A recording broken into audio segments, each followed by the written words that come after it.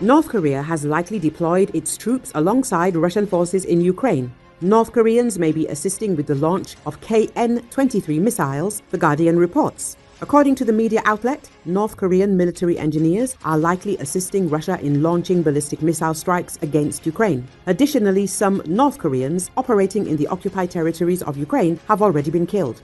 One of The Guardian's sources stated that dozens of North Koreans are positioned behind Russian lines in teams that support launcher systems for KN-23 missiles.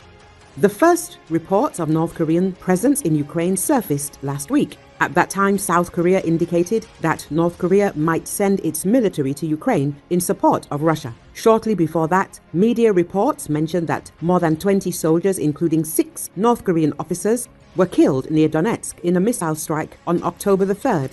As noted by The Guardian, foreigners have previously fought in Ukraine as mercenaries on Russia's side. However, if North Koreans were present on Ukrainian territory, it would mark the first instance of a foreign government sending troops in military uniform to support Moscow's war.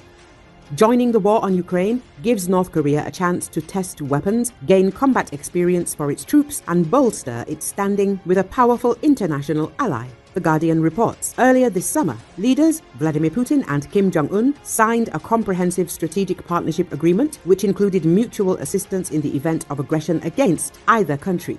At that time, Putin also tried to persuade Kim Jong-un to open diplomatic missions in the occupied cities of Donetsk and Luhansk. The Pentagon expressed concern, stating that North Korean soldiers in Ukraine could become cannon fodder. Recently, some Ukrainian media sources reported that more than 20 occupiers were indeed eliminated in the missile strike near Donetsk on October the 3rd. Among them were North Korean military personnel.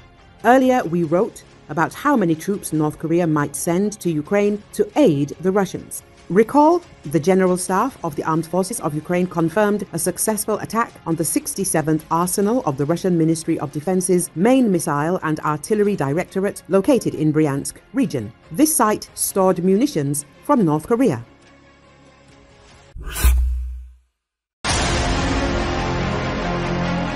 Chief of Ukraine's General Staff Anatoly Bagilevich and Ukrainian Deputy Prime Minister Olga Stefanishina seem more interested in begging the White House to allow Kiev to strike deep into Russia than discuss any kind of peace plan in the United States.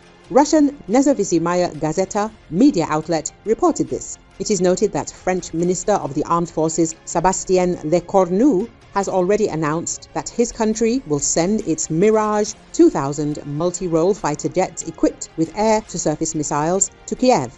Retired Russian Lieutenant General Yuri Netkachev recalls that Ukrainian pilots are currently being trained and will complete their training in France by the end of 2024, and the fighters delivered to Ukraine will be equipped with new air-to-ground weapons. It is still unknown how many Mirages Paris will deliver to Kyiv and what specific weapons these multi-role fighters will have. According to open data, France has produced over 600 of these aircraft. This summer, French President Emmanuel Macron announced that his country would deliver upgraded 4th-generation Mirage 2000 to 5 fighters to Ukraine. This is a modernized export version. About 50 Mirage 2000-5 units were delivered to China. The French Air Force has about 100 Mirages, including about 30 Mirage 2000-5F aircraft. It is from this series that the fighters for Ukraine will most likely be delivered. These aircraft can be equipped with MICA-EM guided missiles with an active radar homing head capable of destroying air targets at a distance of up to 50 kilometers on the fire and forget principle. Since Le Cornu reported that the fighters for the Ukrainian armed forces will be equipped with air-to-ground weapons, the Mirages may use AM-39 missiles, which have a range of up to 70 kilometers. It is also possible to use the French low observable cruise missile Scalp-EG, modifications of which are capable of hitting targets at a distance of up to 560 kilometers. That is, they can hypothetically reach the capital region of the Russian Federation. The Ukrainian armed forces already use Storm Shadow Scalp-EG on Ukrainian Su-24 fighters. One of Kiev's goals is to draw NATO into a confrontation with the Russian Federation, Netkachev believes. This goal will be achieved if the alliance countries officially allow Kiev to fire its missiles deep into Russian territory. The consequences could be dire. After all, Russia has the means and the methods to effectively respond to such aggression.